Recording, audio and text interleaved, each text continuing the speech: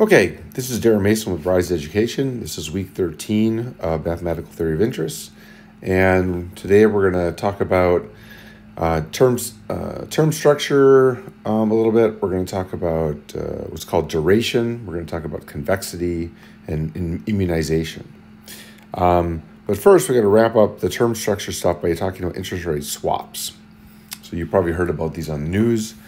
But a swap, that's a form of a financial contract or a derivative that's designed to allow two parties, we're just going to call them A and B, to cooperate so that the party A agrees with party B to assume party B's obligations and party B agrees to assume A's obligations. And often these obligations are in the form of interest rates, payments, or in commodity payments. They do these with oil, and they do this with various kinds of grains. Now, although there are many types of swaps, we're going to restrict our attention to so-called interest rate swaps.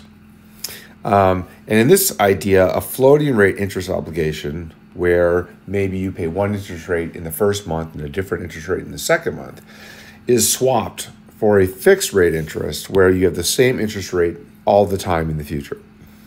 There are more advanced topics on swaps, and they're covered in later parts of the actual science curriculum. But for us, the basic setup is as follows.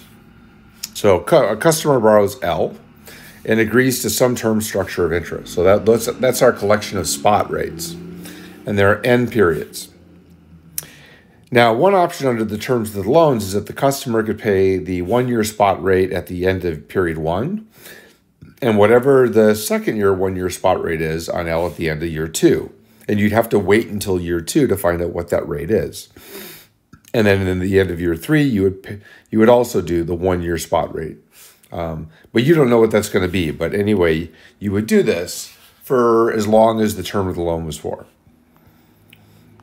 Now, that's a risk if you do that. Because you have to wait and see what the 1-year spot rate is going to be at the start of the second year. And that's not known at the start of the first year.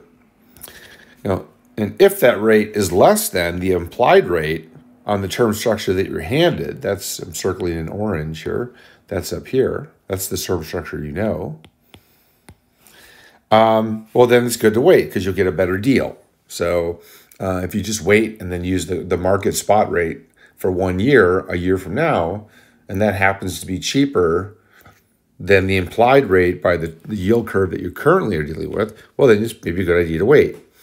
Now, on the other hand, if the implied forward rate that's created by the yield structure that you have, which is circled in orange, is less than the 1-year spot rate, well, then you probably should have locked in that rate right away at time 0.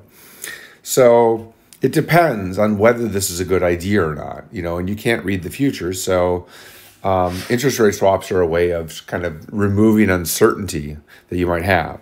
So you want to avoid uncertainty, and the borrower decides to make interest payments that are implied by the current yield curve. Now, as the lender, the person who loaned, say, a person money for a house, at the time of the loan, when the yield curve is in force, you'd expect to be paid variable interest rates of the spot rates at year 1, and then the forward rates implied by the yield curve for the following years. However, just for planning purposes and making the math easier, it would be nice to find a constant annual rate that has the same value. So mathematically, this means that the present value of interest rate payments dictated by the yield curve must be related to the desired fixed rate. So we're going to swap the implied variable interest rates in the future each year with a single interest rate that's valid for the entire term of the loan. So to do that, we have this equation that's on the lower left here. These are the implied forward rates from the yield curve. This is the discounting that has to be done using the yield curve. This is our loan amount. So this sum is the present value of variable loan payments, where the varying is dictated by the implied forward rates. And the goal then is to say, well, I'd like to have just one single rate and just pay that rate every period, and the present value would be exactly the same. So that way the lender would be indifferent to which method you chose. Well, this equation right here is a simple linear equation And the only unknown here is R right there. So you can solve for R just through division, and you get this equation on the right. And that's exactly the same formula we got for the implied swap rate. I'm sorry, that is the implied swap rate for the interest rate swap. So all these variable rates that are fixed by the yield curve, we swap them for constant rates. So here's an example. So you have a loan of $3,500,000, and the yield curve happens to be implied by this yield curve. So again, this is RS1, this is RS2, this is RS3, RS4, RS5. But these are all spot rates. And I want to find the swap rate, which would be a level constant interest rate that would yield the same present value as the yield curve itself. So, well, the forward rates, we know from earlier that the forward rates are given by this formula here. We did that in our last lecture to get implied forward rates from a yield curve. And if you do that for this particular problem, you get that the first year forward rate is 2.3%. The second year forward rate implied by the yield curve is 3.91%, and so on, all the way down until you go to the end of year 5, and that would be 11.2 interest rate. So you can notice here, for example, that this yield curve is giving larger and larger forward rates in the future, and that's consistent with up here where you see that the yield curve is normal. It's increasing with time. So if you put that all into the formula to calculate the swap rate, you get this expression right here, and you get that the swap rate is 6.40782%. So this is the actual swap rate. And it's interesting then to compute what would be your interest payments then. Because if I wanted to figure out what my interest payments would be on my loan, if I'm going to allow variable rates, I would have to use all these forward rates right here. On the other hand, if I use the implied swap rate, I have the same interest payment every year, so it's reliable. So in the $3,500,000 loan, the year one interest payment would be $80,500, but it would be $224,273.84, and you'll notice these are all the same because the swap payments are now fixed interest. But if I had variable interest payments from the implied forward curve, then you would see that they would vary quite a bit. 392, 552, 41, 313, 948, 69 for year 4. So the interest rates vary quite a bit. So this is an example of an interest rate swap structure where I'm swapping variable interest. And again, these are only interest payments. There's nothing in here that says that the principal is being paid down. So these interest rates are computed on the same principal of $3,500,000. So if we substitute R j minus 1 sub j, the implied forward rate in year j minus 1, then, year j, then you have this standard formula that we've talked about back in chapter 6.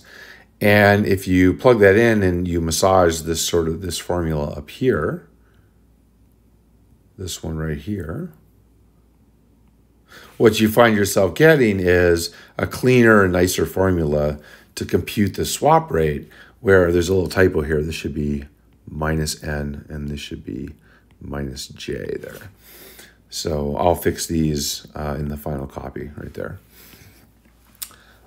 But you get this nice clean formula where all you have to do is subtract off 1 plus the final spot rate for year n to the minus n over the sum of the spot rates to the minus 1 plus the spot rate to the minus j over all periods.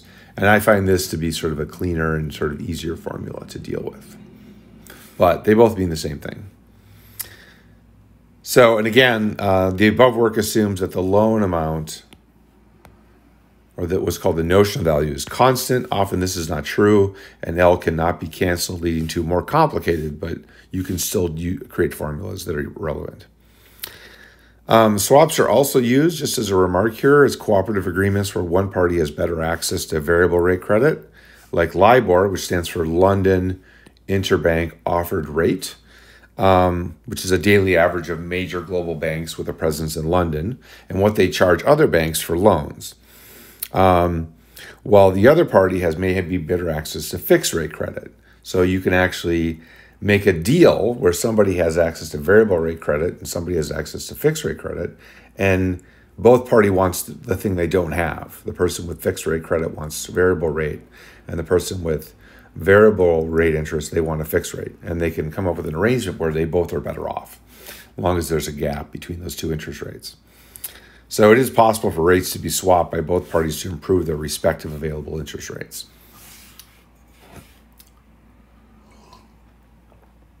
So occasionally I'll be taking a coffee sip, which is what I just did.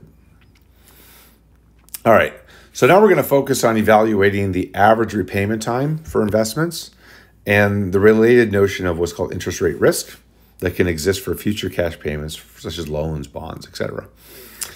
So there's this notion called duration, and really what it is the average time to repaid for a bunch of cash over time that you're supposed to get. And how does the value of cash flow change as the yield rate changes? So if you have a present value of some cash flow, it'd be nice to know how that, if I change the yield rate a little bit, how does that change the present value of my cash flow? And that's related to the derivative of the present value as a function of the yield rate. And this is related to an idea called modified duration, which is related to the above duration. So there's going to be duration, which is often called Macaulay duration. And then there's going to be what's called modified duration, when they're very closely related, which is this, depends on the yield rate. And then lastly, we'll talk about how do we best allocate a portfolio investment to protect it from decreasing in the event of some interest rate shift. We don't want the portfolio to go up drastically if the interest rate moves around, and we also don't want it to go down. So we'd like to keep it, in the positive realm of value. We don't want it to go down, whether the interest rate decreases or increases. So this is related to notions of what's called convexity and immunization. So we'll talk about that as well. So first we'll talk about Macaulay duration, which is really just duration. And it's a very simple idea. So suppose you have a cash flow vector K here with P payments. And there's a periodic yield rate J every period. So we know from all the work we've been doing in this class that the present value of that cash flow is simply the discounted sum of K sub P divided by 1 plus J to the P, where P goes from 1 to N. So technically this should actually be N right there. So the Macaulay duration, which I'm going to write as capital D sub Mac, is defined to be the average time it takes to be repaid by the cash flow. So this is a weighted average, kind of like the way you do expected values in probability, is the longer I have to wait, the more I weight it. So I'm summing here 1 plus J to the Pth power divided into K sub P in the denominator. So the bottom here is just the value of the cash flow. So notice how this is the present value of the cash flow. But the top is this weighted sum, weighted present value, because I'm multiplying each term by P, and P is running from 1 to N.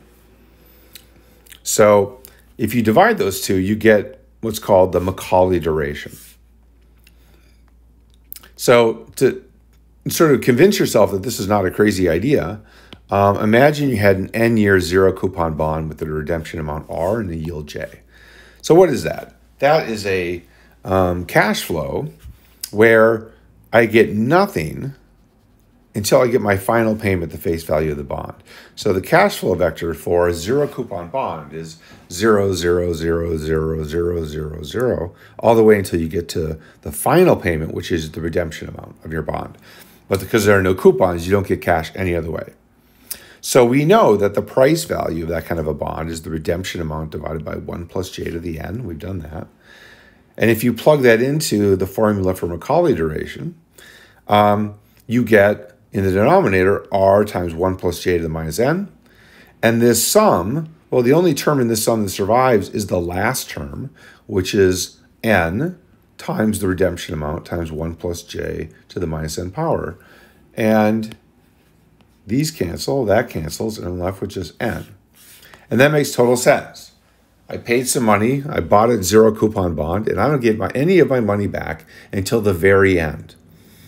So it makes sense the duration is when I get paid that redemption amount. That's not true. It's not true if you're doing things like with a coupon bond where you're getting money constantly throughout the period. So the Macaulay duration then for a zero coupon bond is just the term of the bond. So that kind of makes sense that, yeah, this is measuring time to payment. So here's an example where that's not, it's not just a zero coupon bond. We have a 5-year, $10,000 par bond, semi-annual 6% coupons. It's priced to yield at I2 equals 7%, so nominal annual interest rate compounded semi-annually, and you're asked to find the Macaulay duration of the bond. So what's our cash flow vector look like?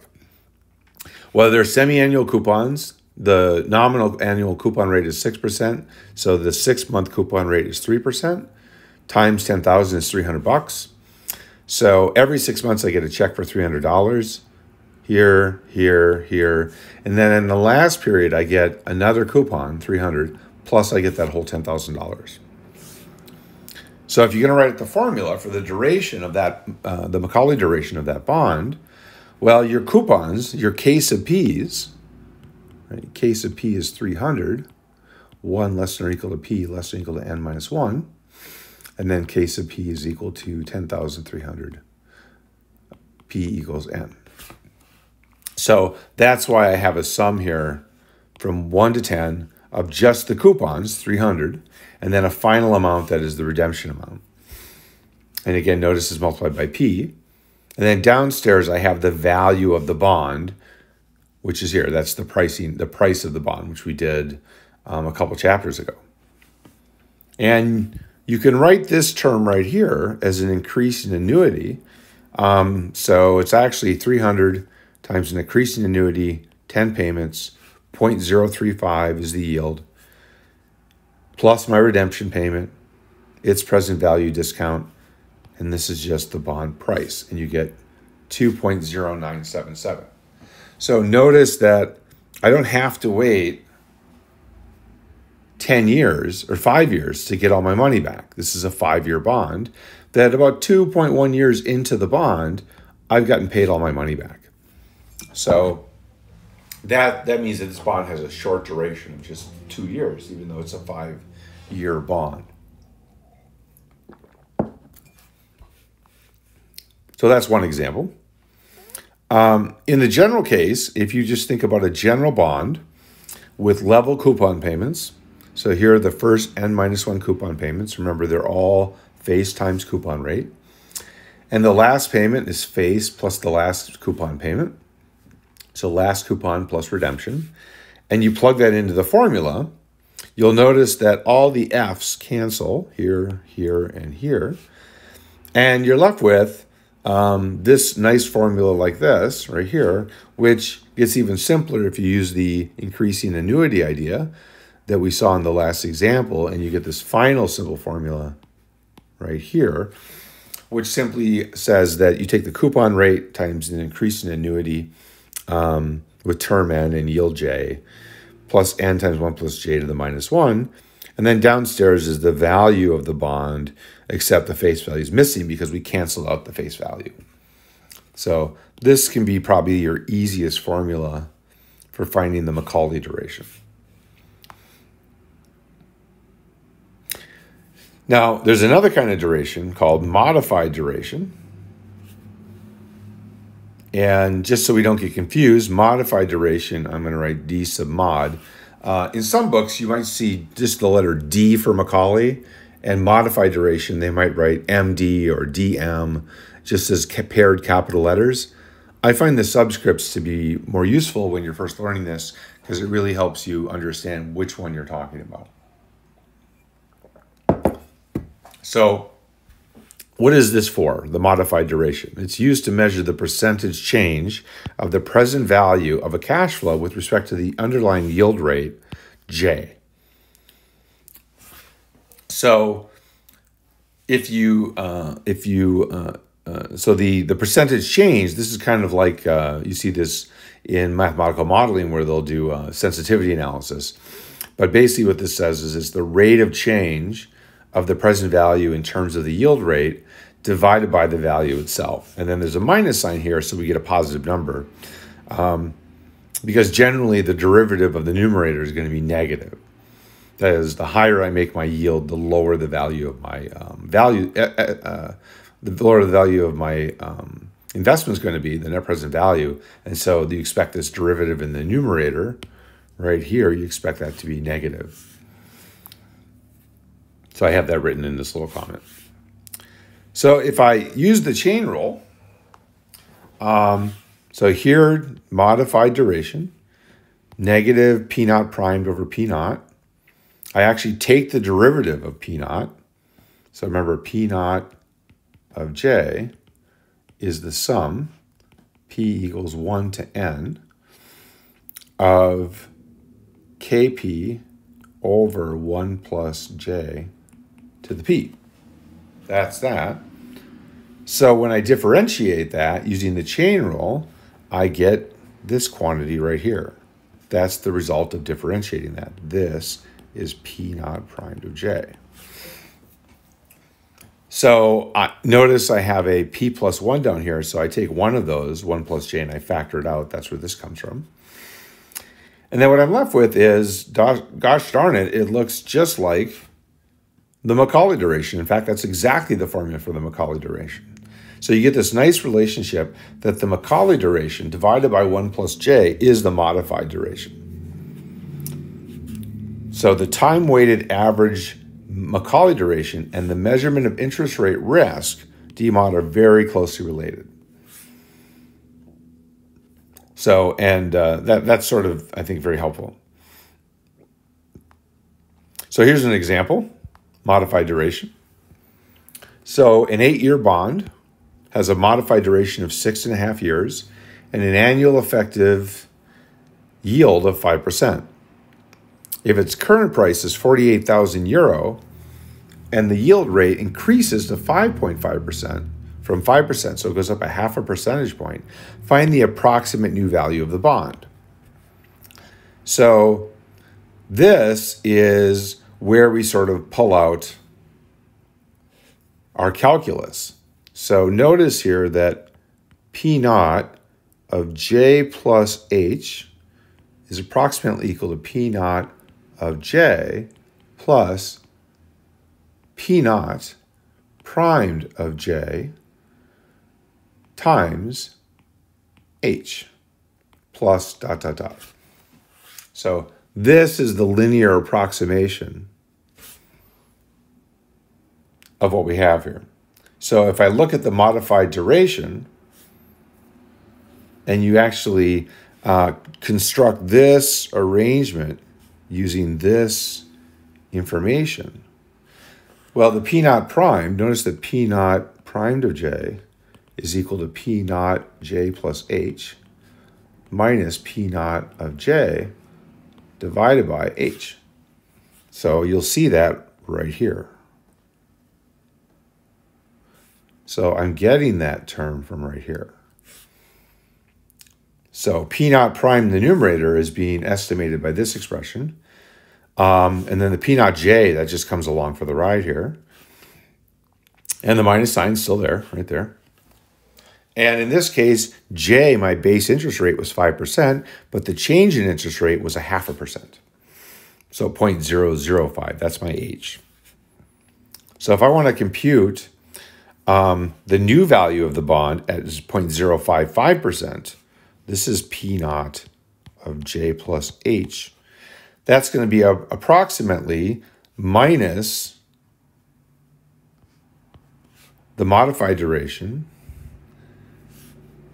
times the value of the bond at 5% times H, which is the actual jump in the interest rate, plus the old value. So I'm going to highlight these in orange, yellow so you can see these. This number is the same as this number. And this number is H up here. And this number here, well, what is that? It's related to the modified duration because notice that P P primed of J is equal to minus D modified times P naught of J. That relationship comes strictly from what's written right here. And so I'm replacing P naught primed here with this entire expression. In fact, they all actually go together. So notice the parallel between this and that. And that's coming from that. So we're really just doing a tangent line linear approximation from Calc 1. There's just a lot of new terms involved here, but you're doing nothing more than a linear approximation you do in Calculus 1. So then you plug in all the numbers, minus 6.5 years, 48,000 euro, 0.5%, 48,000 euro, and you get that the new bond price is actually 46,440 euro instead of 48,000 euro. So it goes down, which makes sense because the yield rate went up. So we're really just using tangent line constructions from Calc 3, or I'm sorry, Calc 1. Now, just a comparison here, because there is this close relationship between the modified duration and the Macaulay duration. For the modified duration, instead of using the periodic yield, I could assume that I have the equivalent constant continuous force of interest delta with also period P. That is, rather than 1 plus j to the p power in the denominator, that's the same as e to the minus delta p. So I'm replacing this with that. And if I take the derivative of that expression with respect to delta, I get this expression that comes out, just differentiating term by term. And then if you remember, the e to the minus delta p is really 1 plus j to the minus p, and you plug that back in, you get that 1 over p naught times this sum is really 1 over p naught times the sum here. And this expression, though, oh, I'm sorry, I dropped a p here. There should be a p right there. There should be a p because I'm just recopying and changing the interest rate. But this is the same as this with a minus sign. So I really have the derivative of the value of my cash flow, where the derivative was taken with respect to the continuous annual rate divided by the value of the cash flow, again with this minus sign here. So that you could think of the Macaulay duration as used as a percentage change of the present value of a cash flow with respect to the continuous rate. So Macaulay duration has the same interpretation as modified duration. It's just that one is the effective annual rate and the other one is the continuous rate. So you can think of them really as variations on the exact same idea. Now, because of this approximation business that we did up here in this example, I'm going to generalize that in a slide here, that, for example, 1.3, which is the one we just did, we really had that the new value of the bond was the old value of the bond minus the modified duration times the old value of the bond times H. Well, because I have this connection for Macaulay, that this is equal to this, I can do the exact same thing. So for Macaulay duration, you can also say that the new value of my bond, if I change the continuous rate by an amount H, is the old value of the bond minus the Macaulay duration times the value of the bond times the little change H. So this is a linear approximation where you're differentiating with respect to the annual continuous interest rate. And the top here is a linear approximation where you're differentiating with respect to the annual effective yield. So here's an example. A 10-year bond has a modified duration of 6.5 years and is valued with a continuous annual yield of 7.4%. If its current price is $9,755 and the continuous yield rate decreases to 7.15%, what's the approximate new bond value? So notice how we have this word continuous in this problem. And because of that, that screens Macaulay duration. So now, but I'm not given the Macaulay duration. I'm given the modified duration, so I have to translate between the two.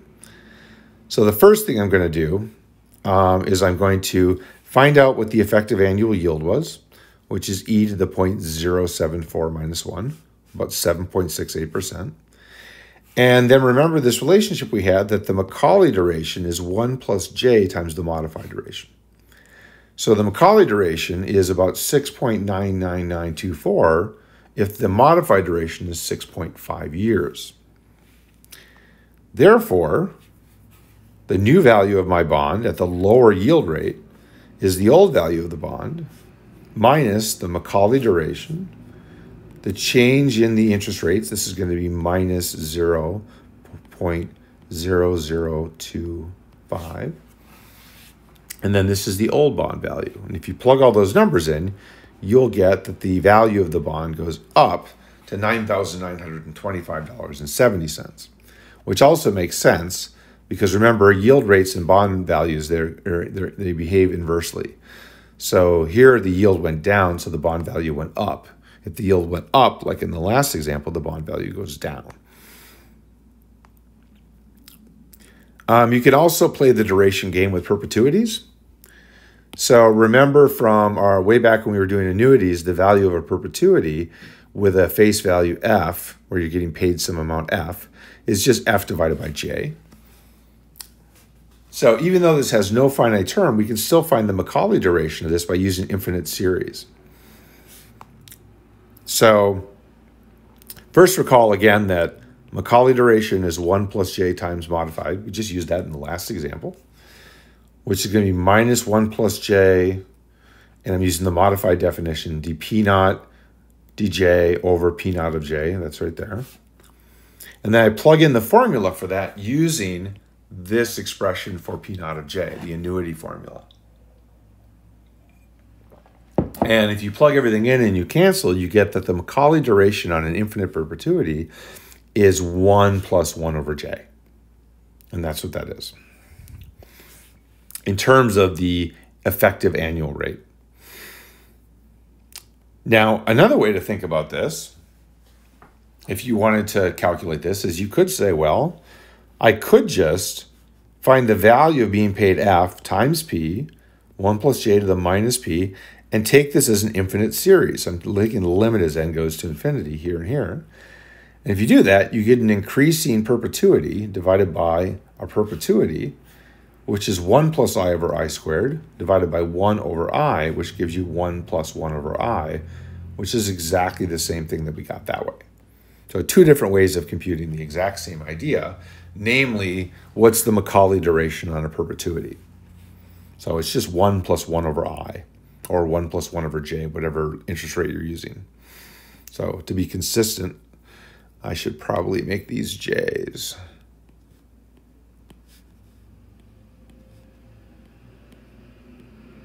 So, and this would be a j, just to be consistent with what I have over here. Okay. So if we do a little bit more calculus, if I want to find the rate of change of the duration, you can do that. So I could take the derivative of the Macaulay duration with respect to j, and that is this expression here.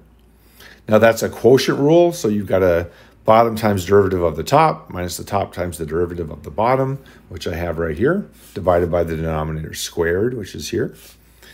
And if you simplify, you can rewrite that so it's minus 1 over 1 plus j times the sum of p squared times kp over 1 plus j to the p in the numerator, and then this entire sum in the denominator, minus a weighted sum divided by a weighted sum as squared.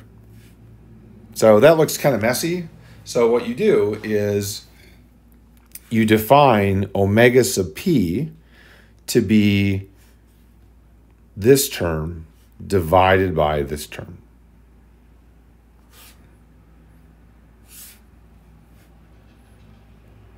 And this creates a family. I'm sorry, I take that back. Let me write it off to the side. So really, I mean this term divided by this sum right here. And this forms a weighted sum. These look like probabilities. The omega sub p is between 0 and 1. And if you add them all up, you get 1. So they look like a family of discrete probabilities that are useful in interpreting the Macaulay duration. Well, how is that? Well, again, if you go back and you look at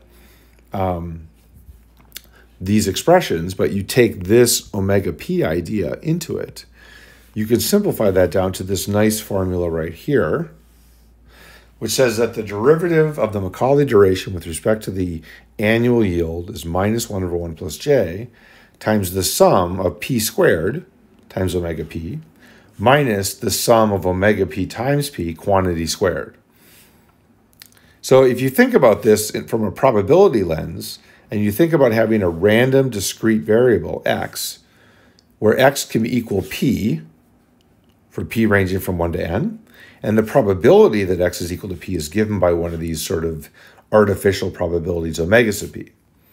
And if you do that, then this expression right here really becomes the expected value of the square of the random variable minus the square of the expected value of the variable. And you've probably seen that in probability class where variance is equal to the expected value of the square of a random variable minus, oftentimes they'll write it this way, the square of the mean of the random variable. So that's what I'm doing. I'm taking this, I'm using it right there.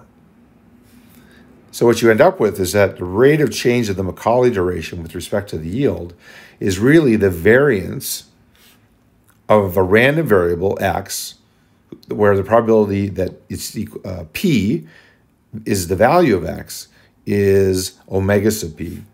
And that's clearly negative because we know the variance is positive, so that's clearly a negative quantity. So here I'm mentioning we've used this probability theorem here. So the upshot is, conclusion, so as the effective yield increases, you first should find that your Macaulay duration decreases, leading to an interpretation that investors are paid back sooner if the yield on their investments increases. So yield goes up, you get your money back faster. So that's one way to interpret this particular outcome. So we've talked about investments, we talked about perpetuities, we've talked about bonds, we've talked about modified duration, Macaulay duration, various ways to compute things, some numerical examples, a little theory like we have right here. The next thing is we can amp this up and talk about portfolios now and durations of portfolios. So what's a portfolio first? Well, it's simply a collection of a different bunch of assets of different types. So you got a bunch of assets and you have a certain amount of each one, you put them in a book and you call that a portfolio. So it's an ensemble. And so if I think about a portfolio, capital Pi, which is the letter I'll use, then it's really investment 1, its value P, sub 1 of I, investment 2, all the way up to investment N. And PK is the present value of the kth investment in the portfolio with yield J. And then if you want the total value of the portfolio, you just add those up. So as with the case with single assets, we can ask, well, what's the Macaulay duration of my portfolio? How long do I have to wait to get my money back in this portfolio where I have a blend of assets? So to do that, the definition is the same. So minus 1 plus j over the derivative of the value of the portfolio with respect to J divided by the value of the portfolio in terms of J. And then you get because my portfolio is a sum, when I differentiate it, I just get a sum of derivatives, which is what I have here. And then you do a little trick, is you do sort of what a lot of people's favorite tricks are, is you multiply and divide by the same thing.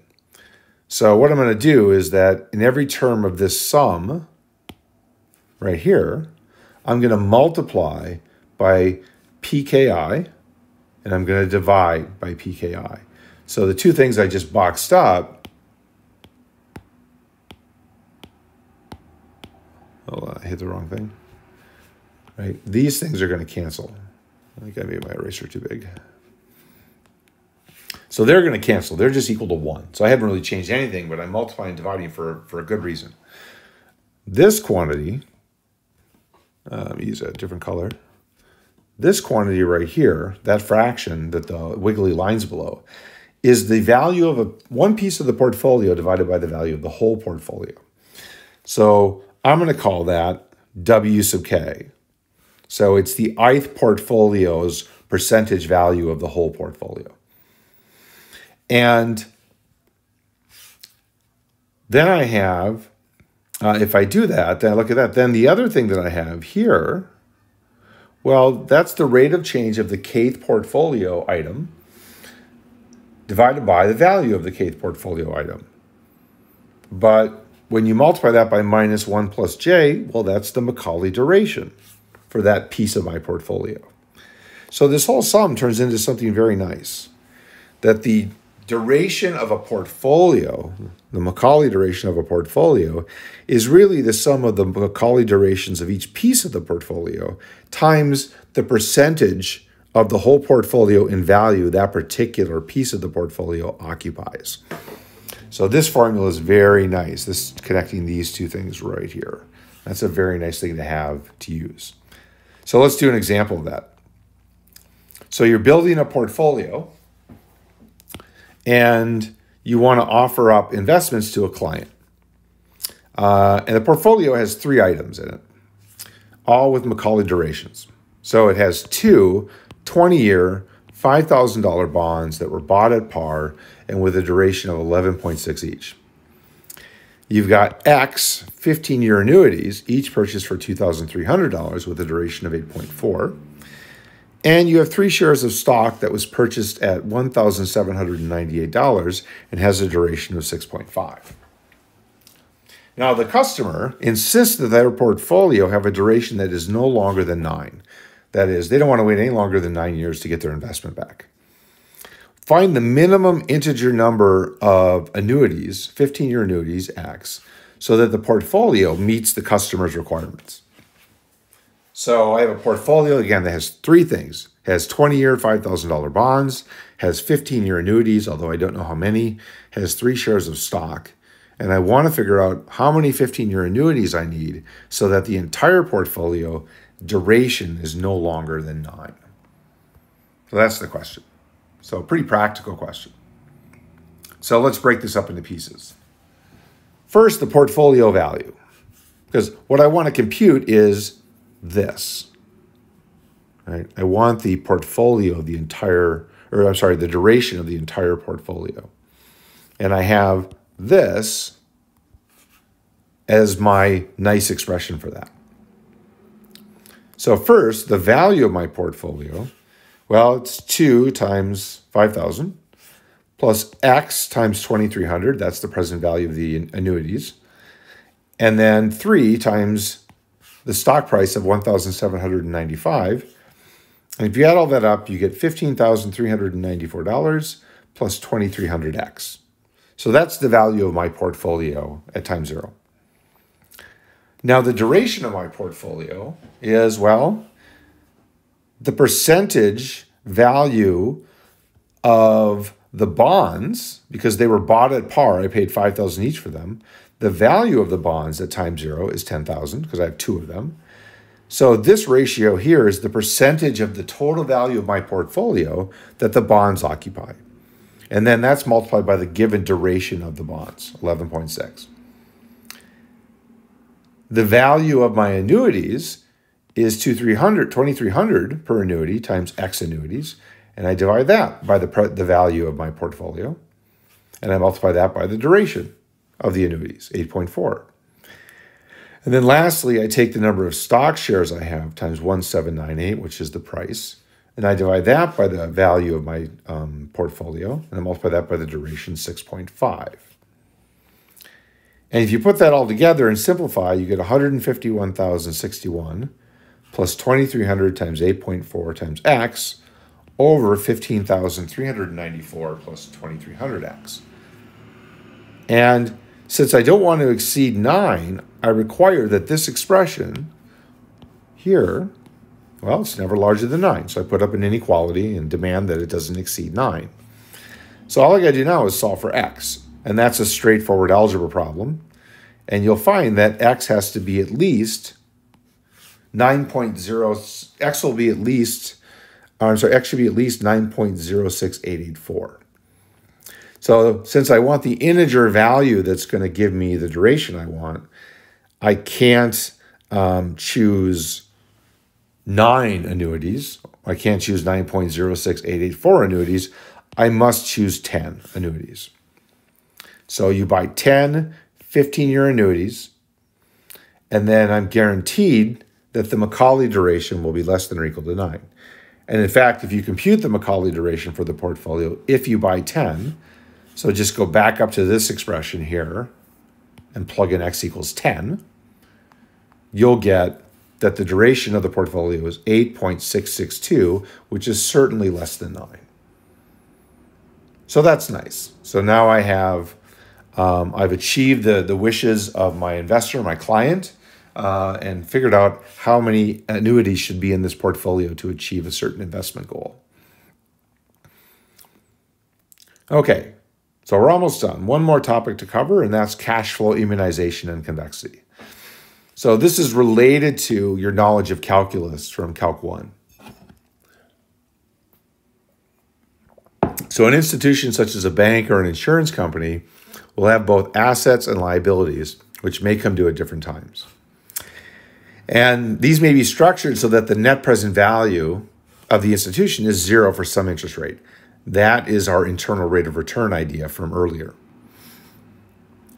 So approximately 0 for the net present value. Now, if I achieve such a goal, that's often called matching assets to liabilities, that the value of my assets and the value of my liabilities balance each other.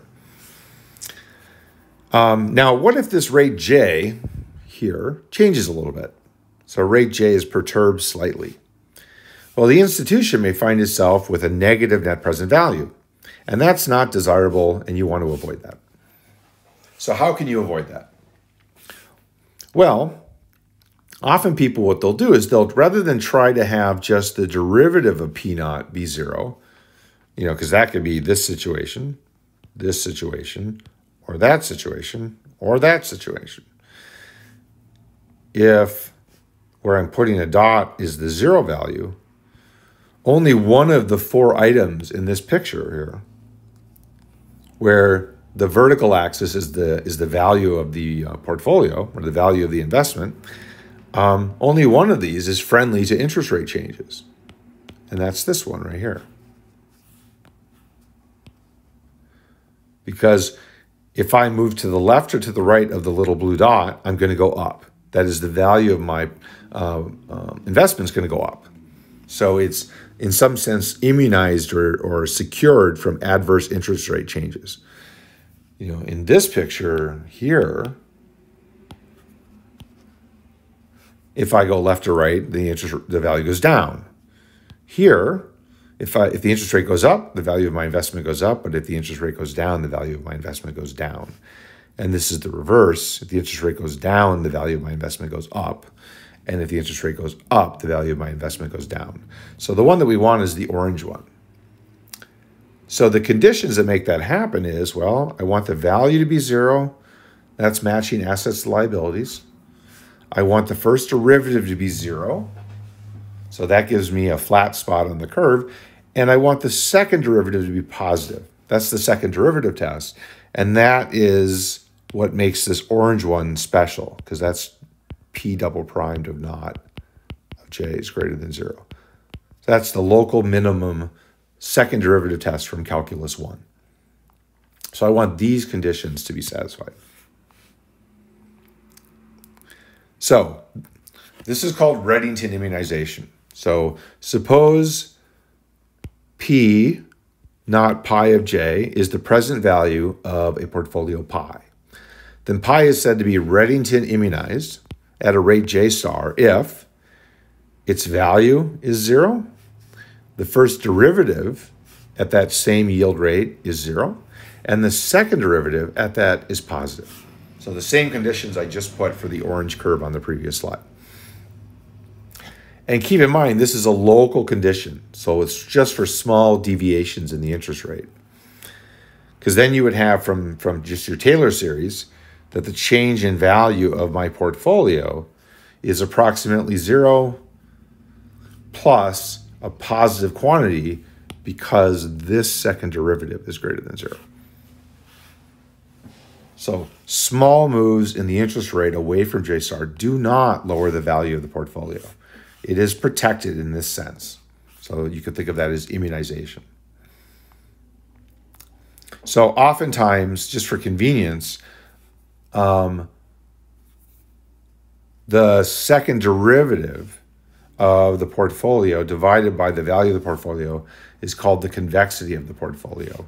And if you use that notation, that's called gamma, then you get the relative change in the size of the portfolio.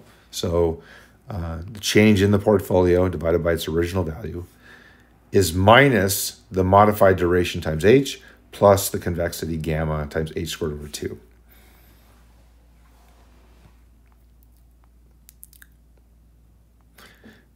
Now, on the other hand, suppose that you have the value of a portfolio. We say pi is fully immunized if its value is always greater than 0 for any interest rate. And what makes this harder is it's a global condition. That is, this says that no matter where the interest rate goes, the value of my portfolio will never become negative. So this is a global condition. And generally, this is difficult to check. There are some special circumstances where it's true, though. So let me just say a word about that. So full immunization, which is what we just mentioned. If you have one liability, outgoing cash, and it's sandwiched between two assets or incoming cash, full immunization is guaranteed. So suppose you have a portfolio pi with a cash flow K1, K2, K3, where the only liability is K2 at time T2, and the two assets are K1 and K3 at times T1, T3, and the time is ordered the way you would think.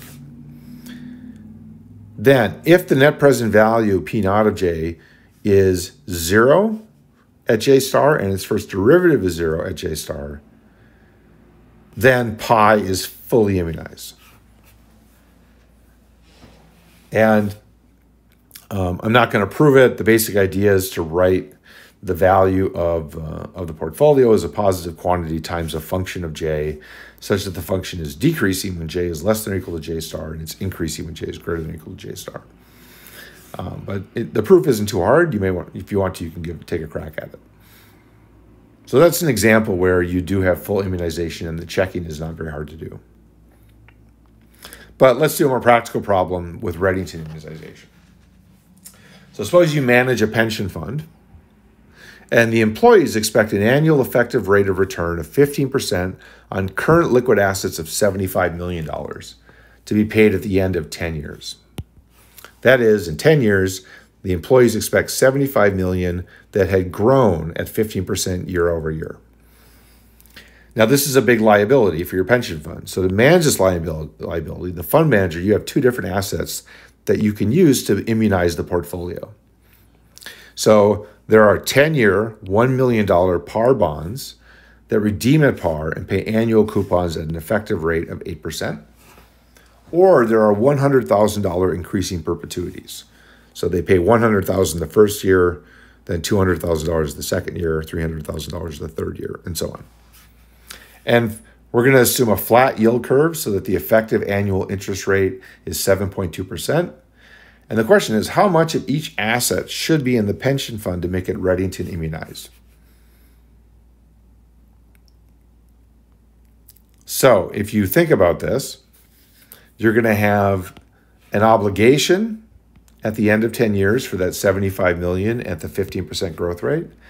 And you're going to have assets that, after you figure out how many of the 10-year 1 million par bonds will pay you coupons and redemption amounts at 10 years, and you have increasing perpetuities as well, and you can buy some of those as well. The question is, how many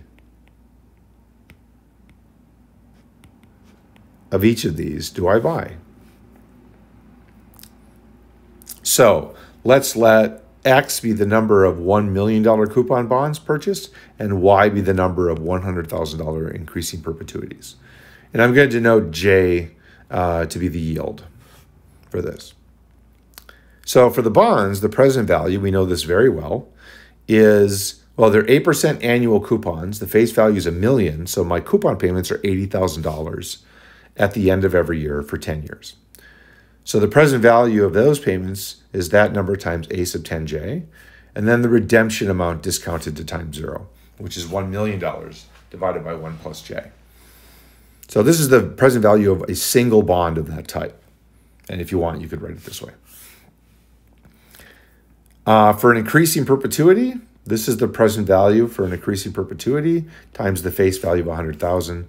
So this expression represents the present value of one $100,000 increasing annuity at rate J. And the liability that I'm going to have to pay, well, it's negative because I got to pay it out. 75 million was the notional amount. It grew by 15% for 10 years, so ultimately that's what I'm going to have to pay.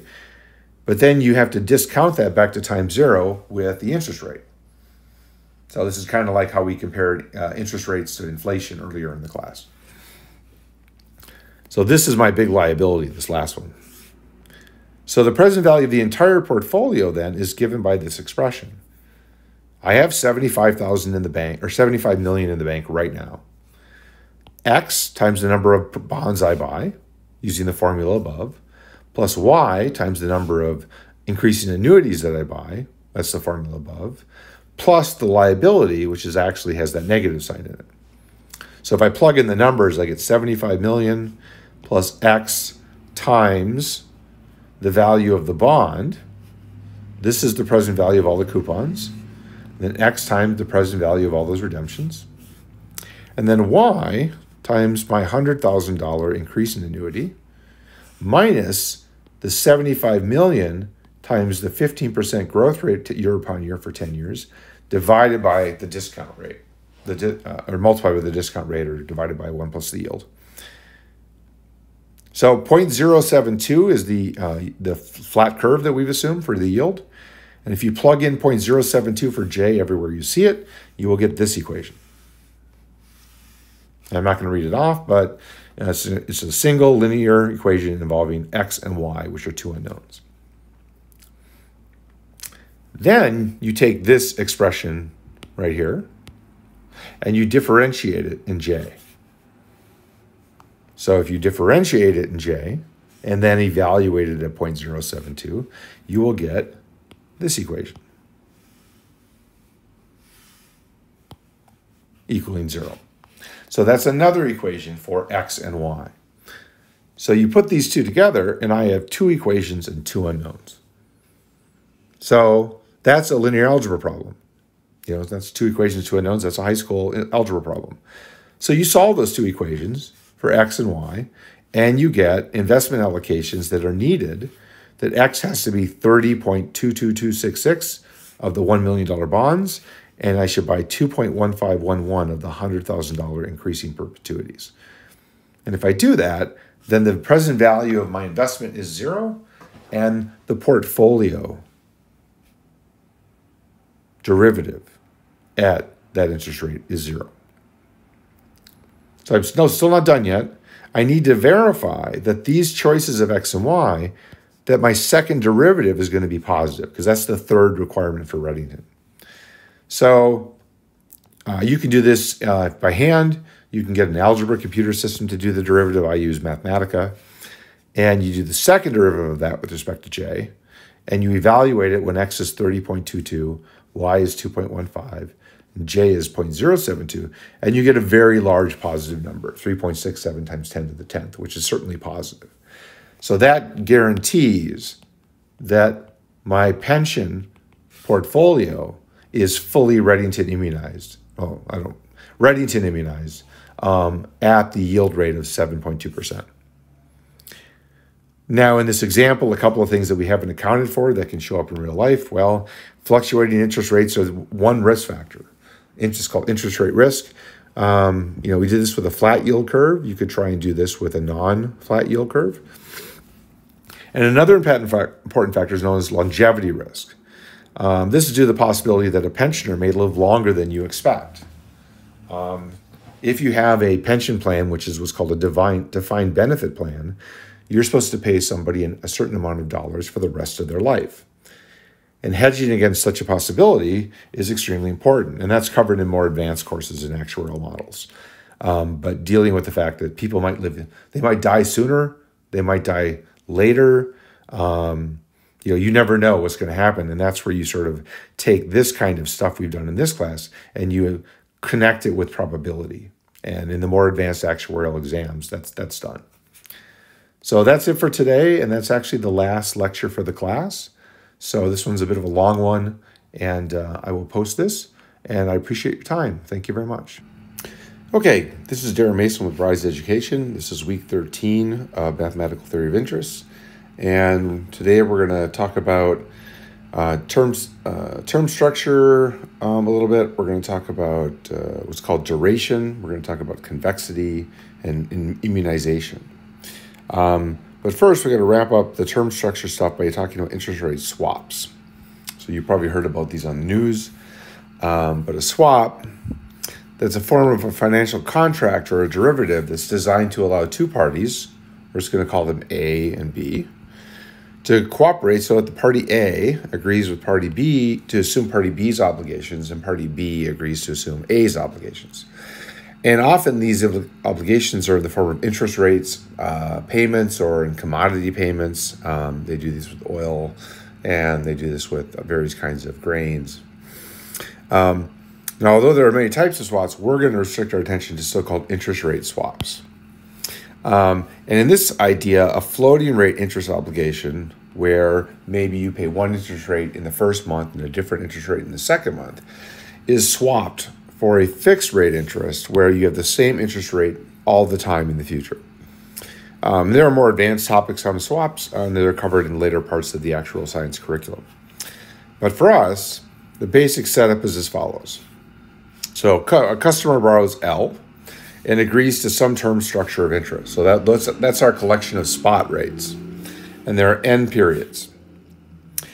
Now, one option under the terms of the loans is that the customer could pay the 1-year spot rate at the end of period 1, and whatever the second year 1-year spot rate is on L at the end of year 2. And you'd have to wait until year 2 to find out what that rate is.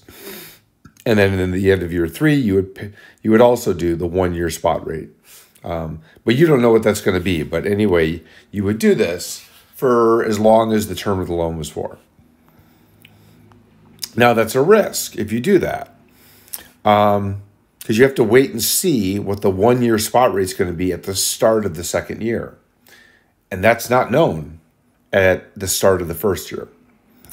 And if that rate is less than the implied rate on the term structure that you're handed, I'm circling in orange here, that's up here, that's the term structure you know, well, then it's good to wait because you'll get a better deal. So if you just wait and then use the market spot rate for 1 year, a year from now, and that happens to be cheaper than the implied rate by the yield curve that you currently are dealing with, well, then it's maybe a good idea to wait. On the other hand, if the implied forward rate that's created by the yield structure that you have, which is circled in orange, is less than the 1-year spot rate, well, then you probably should have locked in that rate right away at time 0. So it depends on whether this is a good idea or not, and you can't read the future. So interest rate swaps are a way of kind of removing uncertainty that you might have. So you want to avoid uncertainty, and the borrower decides to make interest payments that are implied by the current yield curve. Now, as the lender, the person who loaned, say, a person money for a house, at the time of the loan, when the yield curve is in force, you'd expect to be paid variable interest rates of the spot rates at year one, and then the forward rates implied by the yield curve for the following years. However, just for planning purposes and making the math easier, it would be nice to find a constant annual rate that has the same value. So mathematically, this means that the present value of interest rate payments dictated by the yield curve must be related to the desired fixed rate. So we're going to swap the implied variable interest rates in the future each year with a single interest rate that's valid for the entire term of the loan. So to do that, we have this equation that's on the lower left here. These are the implied forward rates from the yield curve. This is the discounting that has to be done using the yield curve. This is our loan amount. So this sum is the present value of variable loan payments, where the varying is dictated by the implied forward rates. And the goal then is to say, well, I'd like to have just one single rate and just pay that rate every period, and the present value would be exactly the same. So that way the lender would be indifferent to which method you chose. Well, this equation right here is a simple linear equation, and the only unknown here is R right there. So you can solve for R just through division, and you get this equation on the right. And that's exactly the same formula we got for the implied swap rate. I'm sorry, that is the implied swap rate for the interest rate swap. So all these variable rates that are fixed by the yield curve, we swap them for constant rates. So here's an example. So you have a loan of $3,500,000, and the yield curve happens to be implied by this yield curve. So again, this is RS1, this is RS2, this is RS3, RS4, RS5. But these are all spot rates. And I want to find the swap rate, which would be a level constant interest rate that would yield the same present value as the yield curve itself. So, well, the forward rates, we know from earlier that the forward rates are given by this formula here. We did that in our last lecture to get implied forward rates from a yield curve. And if you do that for this particular problem, you get that the first year forward rate is 2.3%. The second year forward rate implied by the yield curve is 3.91%, and so on, all the way down until you go to the end of year 5, and that would be 11.2 interest rate. So you can notice here, for example, that this yield curve is giving larger and larger forward rates in the future, and that's consistent with up here where you see that the yield curve is normal. It's increasing with time. So if you put that all into the formula to calculate the swap rate, you get this expression right here, and you get that the swap rate is 6.40782%. So this is the actual swap rate. And it's interesting then to compute what would be your interest payments then. Because if I wanted to figure out what my interest payments would be on my loan, if I'm going to allow variable rates, I would have to use all these forward rates right here. On the other hand, if I use the implied swap rate, I have the same interest payment every year, so it's reliable. So in the $3,500,000 loan, the year one interest payment would be $80,500, but it would be $224,273.84, and you'll notice these are all the same because the swap payments are now fixed interest. But if I had variable interest payments from the implied forward curve, then you would see that they would vary quite a bit. 392, 552, 41, 313, 948, 69 for year 4. So the interest rates vary quite a bit. So this is an example of an interest rate swap structure where I'm swapping variable interest. And again, these are only interest payments. There's nothing in here that says that the principal is being paid down. So these interest rates are computed on the same principal of $3,500,000.